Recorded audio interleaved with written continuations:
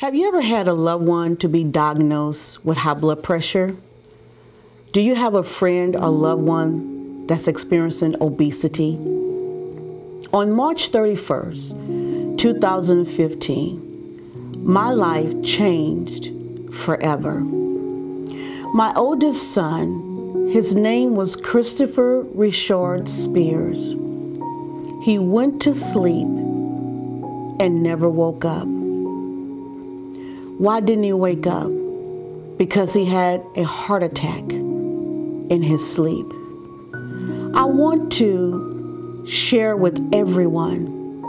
I want to raise awareness to our family, our friends, and community. The importance of taking your loved one to the doctor.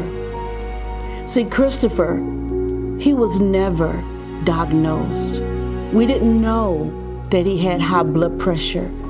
And because of the obesity, because he was overweight, with the high blood pressure, it took a toll on his heart.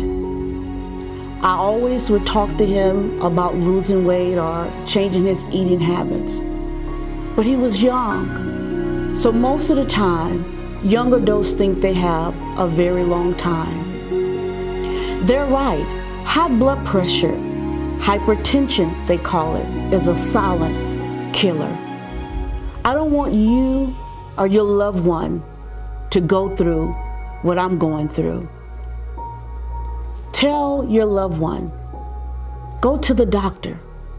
Or you know what? Take your loved one to the doctor. Take them yourself. Why? Because it can save their lives. It may be too late for me, but the whole purpose of me sharing my story with you is that someone else may live. When Christopher was a little boy, he was a very happy, jolly little kid. He was always happy, always smiling. And I miss that. Even in his adulthood, right before he passed, many things in his life changed, but he was full of joy, always trying to strive to please and to help other people. But guess what? He forgot to take care of himself. But he was never a sickly child. And from day one up until the day he died, there was nothing you could not love about Chris and his attitude toward people. And I didn't know when he left me that Sunday that I would not see my grandbaby, I call him my teddy bear, come back home. It took us by surprise. Like I said, one of the worst calls you can ever receive, that something's wrong with your child. So as we began to speed and race down 45, 290 to get to where he was, then we get to the house and you see the ambulance. Then everything now becomes reality to us. Then when you actually been seeing your son laying there, unconscious, not breathing, it becomes reality. One of the worst days that we would ever experience as mother and father. And then come to find out that he had high blood pressure and didn't even know it, wasn't even diagnosed. It's all because he never went to the doctor, so he didn't get the proper attention. So I'm honest and I tell anybody, take your loved one to the doctor, get him checked out. High blood pressure, as we all know, is a very silent killer. You can have it and not even know it. You can be walking around, not even know it. So I want to leave you with this. It might be too late for us, but it definitely isn't too late for you. I'll leave you with that. Take your loved one to the doctor. Not a day doesn't go by where we don't miss Christopher. We don't think about him. He doesn't come into our mind. And it's too late for us, but it's not too late for you. Christopher, as we did not know, had high blood pressure. And I never really thought about it. I wouldn't know the danger that was lurking inside of him, which was the high blood pressure. March 31st, 2015 was a very unexpected thing that happened, and time kind of froze from there. I got a phone call saying that Christopher was not breathing. And of course I went over there to find that he had passed on. That day of the funeral, I was still kind of like in shock that it happened, because I really wasn't used to it, that he's not here no more. And I was like, what am I supposed to do from now on? Yes, I do miss him. And I miss him because he's my big brother. He makes me laugh, and he's just randomly funny, and he's just cool to be around. If you have an older sibling that is probably overweight or obese, you should probably spend more time with them, or maybe just take them to the doctor to see if they're okay, and try to encourage them to lose weight. We need our children today, in this era, the new millennium children, to be proactive with their health.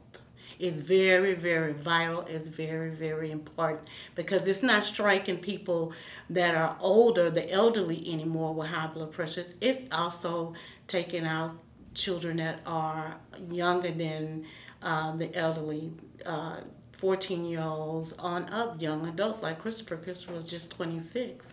So I believe that being proactive with your health is very, very important. I think that it's life-changing if you be proactive.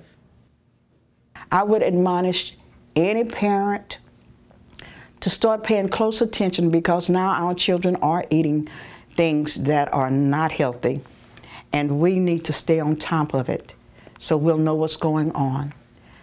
Chris laid down to go to sleep. His birthday was on the 11th of that March, and nobody knew that he would be dead on the 31st at the age of 26. His heart just stopped pumping. So again, help your loved one not to experience what my son experienced. There is help available. There's doctors. There's so much resources and knowledge out there that can help you and your loved one. Had I known, I believe that Christopher would be here now. Yes, the obesity was visible, but we didn't know the other things that was going on. I'm just here to let you know, don't let it be too late. Talk to your family members. In this time that we live in, many are obese. Many are experiencing hypertension, diabetes, just different things. But there are new things out there to help. Eat healthy, have a healthy balance. That's why we're doing his foundation, to help kids, young adults, and even adults. I feel that knowledge, it's power, but applied knowledge is powerful. It's one thing to hear what I'm saying, but if you apply it, if you take the time out and take your loved one to the doctor, your results can be different from mine. So from a mother perspective, talk to your kids, help your kids, point them to what they need as far as their health, to a doctor, a nutritionist. Don't let it be too late. It's always good to help.